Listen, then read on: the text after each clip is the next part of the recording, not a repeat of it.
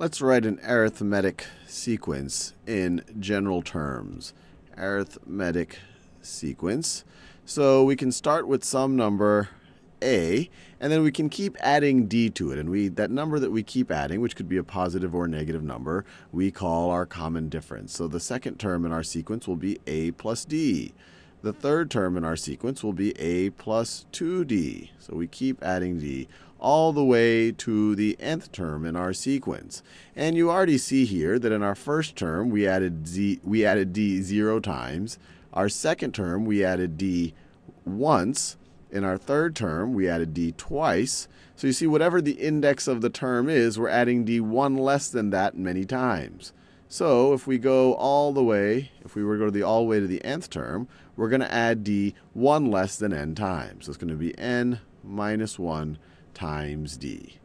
Fair enough. And let me write that. This right over here is our nth term. Now what I want to do is think about what the sum of this arithmetic sequence would be. And the sum of an arithmetic sequence we call an arithmetic series. So let me write that in yellow. That's not yellow. So color changing is sometimes difficult. So arithmetic series is just the sum of an arithmetic sequence. So let's call my arithmetic series, let's call it S sub n.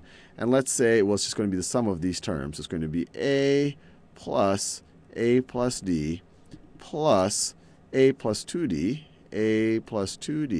plus all the way to adding the nth term, which is a plus n minus 1 times d. Now, I'm going to do the same trick that I did when I did the most basic arithmetic sequence. I'm going to add this to itself, but I'm going to swap the order in which I write this sum. So the S sub n, I can write as this, but I'm going to write it in reverse order. I'm going to write the last term first. So the nth term is a plus n minus 1 times d. Then the second to last term is going to be a plus n minus 2 times d. The third to last is going to be a plus n minus 3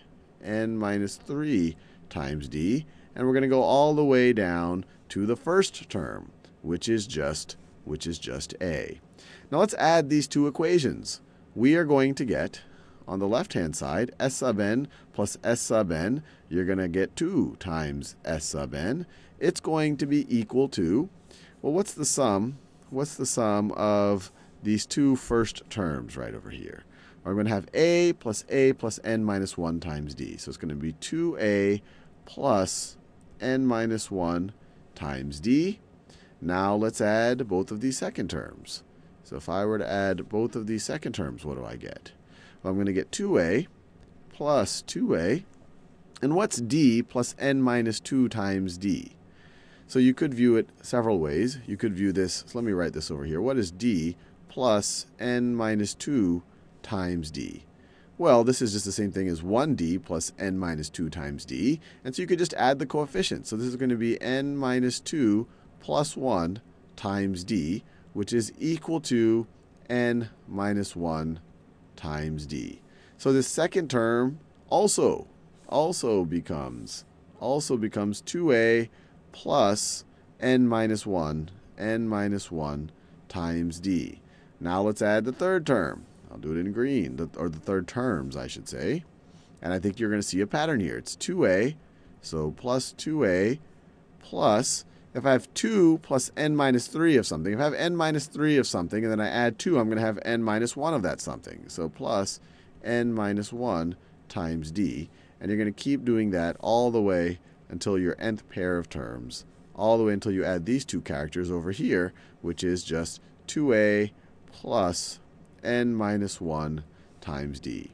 So you have this 2a plus n minus 1 d being added over and over and over again. And how many times are you doing that? Well, you had n pairs of terms when you were adding these two equations, or in each of them you had n terms. This is the first term, this is the second term, this is the third term, all the way to the nth term.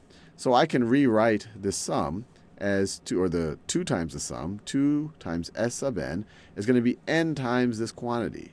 It's going to be n times 2a plus 2a plus n minus 1 times d. And then if we want to solve for s sub n, you just divide both sides by 2, and you get s sub n is equal to, and we get ourselves a little bit of a drum roll here, n times 2a plus n minus 1 times d, all of that over 2. Now, we've come up with a general formula. Just a function of what our first term is, what our common difference is, and how many terms we're adding up. And so this is the generalized sum of an arithmetic sequence, which we call an arithmetic series. But now let's ask ourselves this question. This is kind of hard to remember. N times 2a plus n minus 1 times d over 2.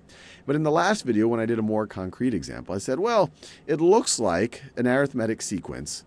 It looks like the sum of an arithmetic sequence could be written as, perhaps could be written as the average of the first term, a1 plus an, the average of the first term and the last term, so that's the average of the first term and the last term, times the number of terms that you have. So is this actually the case? Is this actually the case? Do these two things gel? Because this is very easy to remember. The average of the first and the last terms multiplied by the number of terms you had, and actually makes intuitive sense because you're just increasing by the same amount every time. So let's just average the first and the last term, and then multiply times the number of terms we have. Well, all we have to do is rewrite this a little bit to see that it is indeed the exact same thing as this over here. So all we have to do is break out the a. So let me rewrite it. So this could be rewritten as s sub n is equal to n times a plus n minus 1 times d. I just broke up this 2a into an a plus a. All of that over 2.